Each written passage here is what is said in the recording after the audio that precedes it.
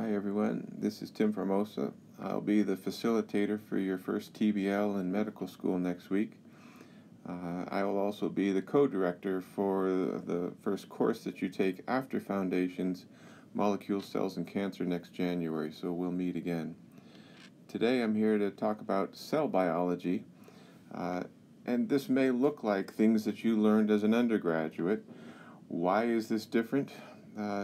While we're in medical school, we want to focus on things that end up having human pathology related to them. So in order to understand how things go wrong, we need to understand how they were supposed to work in the first place. So we're going to start off with some normal cell biology, but in this case we're going to relate it to understanding how cystic fibrosis is diagnosed and treated, and why different people with different mutations are treated differently. So that'll be the subtext as we talk about cell biology, and we'll try in every case to relate this back to some pathological condition that you need to understand the cell biology in order to diagnose or treat. So this is what a typical eukaryotic cell looks like and some of the components of it. Hopefully you've seen some of these things before. The question we want to focus on today is, how did I get here? How did these organelles get constructed? How did those proteins make their way to the surface of this cell? How are the things on the surface of the cell helpful for recognizing what kind of a cell this is? How do the neighbors know what kind of a cell this is? When we're undergoing embryology, all the neighbors have to look at each other and figure out what they're supposed to do. How do they do that? How do they recognize each other? What are the markers at the surface of the cell that help them with that? So that's the question for today. How are proteins made, modified, and transported to their appropriate locations so that they can perform their functions properly? This slide is here just to point out the fantasy of there being a typical eukaryotic cell. The cells in your body, each of the 50 trillion cells that make up you, are different. Each one is unique and has a particular function. They will organize themselves into similar cells in tissues, and you'll talk about some of those tissues during Foundations, but each of those cells then can be quite distinct. So we can have things like macrophages over here that crawl and ruffle and move along surfaces. We can have neurons that can be a meter or more long. So cells aren't necessarily microscopic. They can be very large things, and we have to think about transport in that case. That's going to be different. Making your way around inside a very small cell and making your way along a meter-long cell are going to be different processes and have different challenges. Muscles like this, the little blue dots, are the nuclei of multiple different cells. So it looks like a single cell because a bunch of cells have fused together and they've maintained their nuclei. So a muscle cell isn't a cell at all. It's a syncytium of a whole bunch of different cells. And then they line up next to each other, like these guys over here, and they make junctions with each other, and that's how muscles work. They have to pull on something in order to make mechanical work happen. So all these cells are very different in shape and function. How do they get to be that way? Here I've made a little summary slide that summarizes everything you need to know about cell biology for medical school. Convenient, huh? So it looks a little bit overwhelming at first, but we'll walk through this and go through each of the steps a little bit more carefully, and hopefully this will provide you a nice overview and summary that you can refer back to later for studying. That really does, I think, put together all the concepts of things going on inside of a cell that you need to know about in terms of sorting and normal physiology. All right, so first in this first video, we're going to just talk about how proteins get made and then folded in the cytoplasm and sent off to a couple of different places. We'll talk about vesicular trafficking, so we're going to stick over here with this part. We'll talk about everything down here, all this vesicular trafficking stuff, in a second video after this one. All right, so let's keep it simple at first and just talk about how proteins get made. Most of the molecular biology you need to know is also on this slide, but we'll return to some more complex topics later in molecule cells and cancer. But what you need to know today is DNA gets transcribed into RNA, and the RNA gets sent out of the nucleus so that it can be translated by ribosomes. And that's what we need to know about molecular biology for today. So what happens to those proteins after that? Well, the process of making a linear polymer, the protein, is only the first step. We've got this series of amino acids, and then they have to fold up into a tertiary structure, secondary structures, tertiary structures, quaternary structures, in order to do their job. How does that work? Well, it's kind of a mystery. There's a lot known about how it happens, but we really don't understand the process well. It should take much longer than it does, but proteins fold. So a miracle occurs and we get the protein to fold. There are going to be things that help, like chaperones that will help the proteins fold, and we'll talk about a couple of the chaperones that work in the endoplasmic reticulum in the second video. But for now, we're just going to assume that a protein sequence, the linear sequence of the amino acids, allows the protein to fold. There are some guiding principles that are important. Hydrophobic amino acids form the core of globular domains.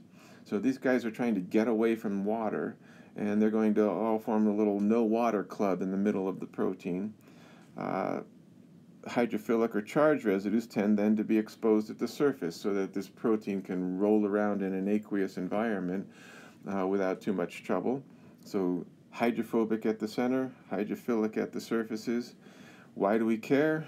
Because we're going to see that mutations will reverse the character of the region, and that's going to cause trouble. If I put a charged amino acid into what should be the hydrophobic core, it's no longer hydrophobic and it won't fold properly. So that's what we're going to see with some of the mutations, say in cystic fibrosis in the CFTR protein. If we put the wrong kind of amino acid, a missense mutation, into the wrong place, then we're going to disrupt folding, and things won't go well. We can't transport things that won't fold, so that's going to cause problems with getting them to their final destination and having them function. Even if the mutations don't affect the functional parts of the protein, they may affect its ability to fold, and that's going to be a serious problem. The example that I'm showing down here at the bottom is a histone, which not only has to fold, so it has to get synthesized and folded, but it can't fold properly because it has to form this quaternary structure with a bunch of other histones, and that can't happen until it gets all back into the nucleus with 4 of its friends and the DNA, and then folds to make a nucleosome. So protein folding can be a very serious issue, but it's nearly always a difficult process. It can just get more and less difficult. Speaking of translation problems, I see that the slide that I so meticulously made has lost parts of itself. It's not important. We've got a ribosome that was sitting over here, and our mRNA has gone askew. The point is, the protein is made in a denatured, unfolded form. It has to then find its secondary structure, fold up into a native tertiary structure, and if that doesn't happen, in between, these folding intermediates can glom onto each other, and that's going to cause things like amyloid fibril formation, and we'll talk more about that in brain and behavior in year 2.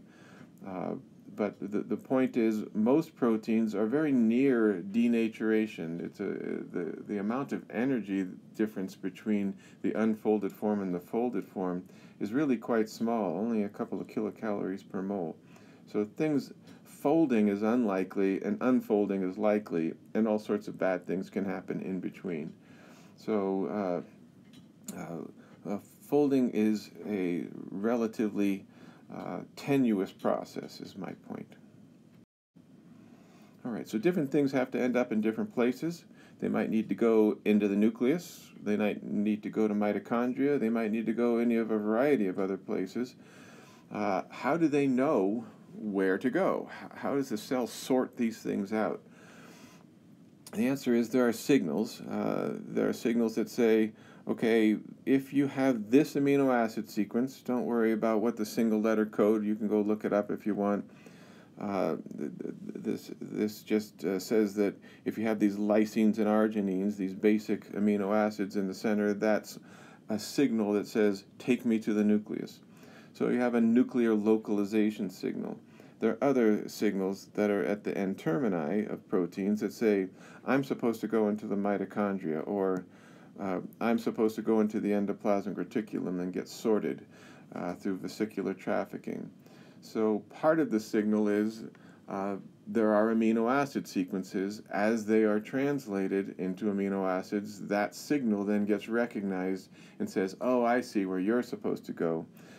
Let me take you there. All right, so let's talk about these first two guys, the nucleus and the mitochondria first, because in these cases, the protein actually gets synthesized in the cytoplasm and then taken to those places.